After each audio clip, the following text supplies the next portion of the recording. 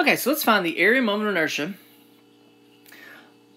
about the centroidal axes. So we've done this one already this semester. So part A, if you haven't done this, or if you make sure we can go back, sometimes you might need to find the centroid of the cross-sectional area, and you have to before you can find the moment of inertia about the centroidal axes.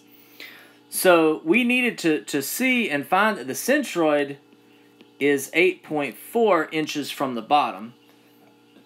Okay, so we did that, but that's finding the centroid of a composite body.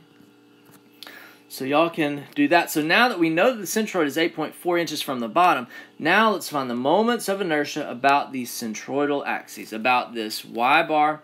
Y bar we knew was straight down the middle, right? The centroid was straight down the middle because it's symmetric. X bar, we needed to have calculated it. It's 8.4. All right, so if we know this is 8.4 inches, let's find the moment of inertia about the x and the y centroidal axes. Ix.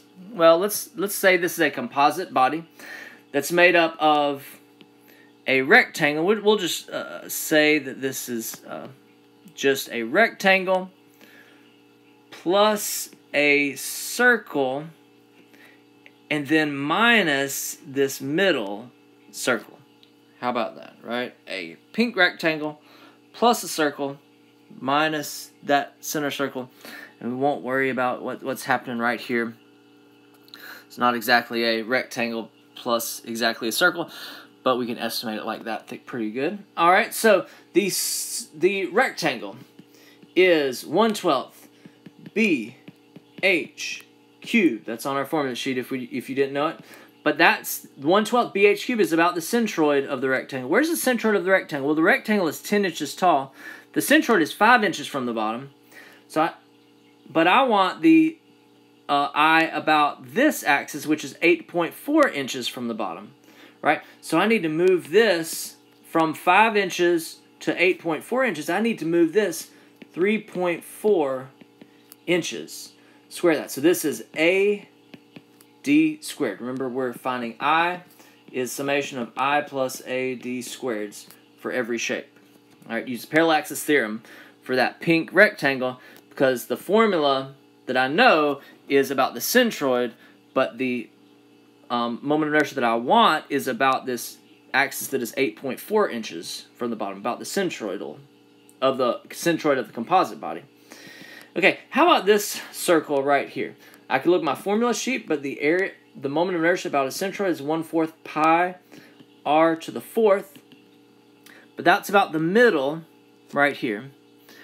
Okay, if this is 8.4 from the bottom, that means it's 1.6 from here, and then another 2 inches. So I need to move it down 2 and down 1.6. I need to move it 3.6. All right, and then the area, right, AD squared. The area is pi r squared. All right, then I'm going to subtract out this middle circle. It is 1/4 pi. It's r to the 4th. And I need to move it, actually the same, 3.6 squared. AD squared. All right, so then I've got the Ix, just add those, subtract those. Ix is 332.9 inches to the 4th. That is the I about this centroidal axis, the centroid of the composite body, the cross section. All right, Iy, the Iy of that pink rectangle is 1/12 HB cubed. That's the I about the centroid. I want the I about this, which is the same axis. I want the I don't have to add an AD squared for that one because the I that I was given is about the centroid of that rectangle.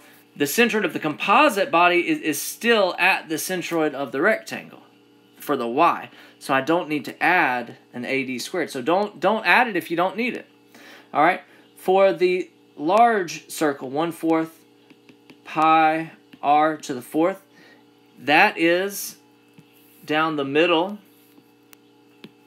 of this large circle, which is the same axis. I don't have to add an AD squared. And then I'm subtracting 1/4 pi r to the 4th. And again, I don't need to move this y-axis anywhere. Add those together. Yeah, I've got this final answer to be 12.6 inches to the 4th. Okay? Makes sense. It's a lot smaller than the IY right there.